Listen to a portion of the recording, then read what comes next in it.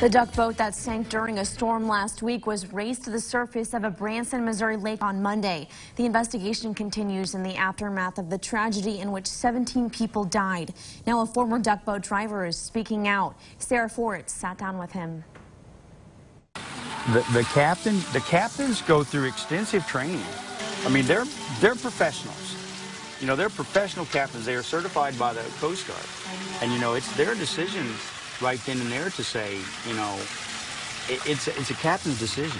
Jim Wilson is grappling with the why an experienced 16-year captain would take the chance. At 6:30, I was watching the news. Okay, West 3 came on. Ron Hurst said, but you guys have a camera set up by the showboat Branson Bell. Okay. And Ron Hurst came out and said, I can see boats on the lake right now. If you know those people on the lake and they have cell phones, call them up on the phone and tell them to get off the lake. Wilson drove the ducks all summer last year. He tells us in his experience, someone from the main office would call the boat and let them know that weather was moving in.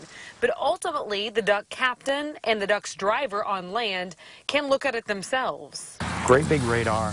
It shows when the weather's coming in. It shows the wind shear, the speed of the wind, all this stuff. It tells, you know, I don't know why. Two other ducks made it off that Thursday evening. One was right by this one on Table Rock. The other was not far away on Taney Como. Both those captains made the same call to go into the water as the captain whose boat that went down. Inspectors say the boats could become a, quote, death trap. One issue is the canopy on the ducks, as well as the curtains that come down the sides, which in that video from the Branson Bell, you can see that the curtains are down. Well, when the curtains are down, there's no way for the people to escape. It becomes a people catcher. It was raining, so he probably had them down so they wouldn't get wet. That was Sarah Forts reporting. The Coast Guard is taking the boat to a facility to continue its investigation.